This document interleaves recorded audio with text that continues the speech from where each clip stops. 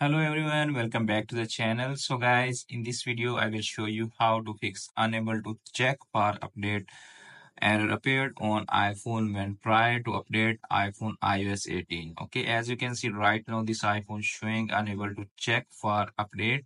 If you're also facing this kind of issue in this video, I will show you the possible solution. So without wasting any time, let's start the video. First of all, you need to close that update section, and after that check your internet connection. Okay, make sure you are connected with strong wi-fi when you try to update your iPhone to the latest iOS update. Okay, to check that, browse Safari browser, and in that section you need to check. You can see a person screen right now, internet working well. And if your internet not working well, then connect your iPhone to the strong wi-fi data to install iOS 18. Okay, it will fix that error. You can see a person screen right now, I have the same issue. And when I connect my iPhone to the strong network and then try to check update, you can see right now, tap on general, tap on software update, and you can see a person screen right now.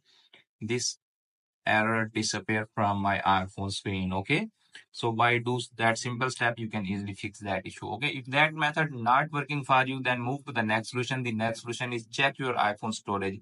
Make sure you have enough space in your iPhone when you try to install iOS 18 update in your iPhone. If you don't have any space in your iPhone, just make some space and then try to install it again. Okay, if that method is also not working, then move to the next solution. The next solution is force to restart your iPhone and then try to install it again.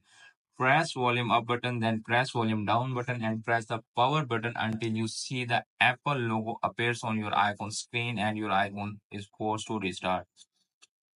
By do that simple step and follow that method, you can easily fix that your iPhone showing unable to check iOS update error on iPhone and also iPad. Hope this video is helpful for you. If the video is helpful for you, don't forget to share and subscribe my YouTube channel and press the bell icon for upcoming videos notifications. Thanks for watching.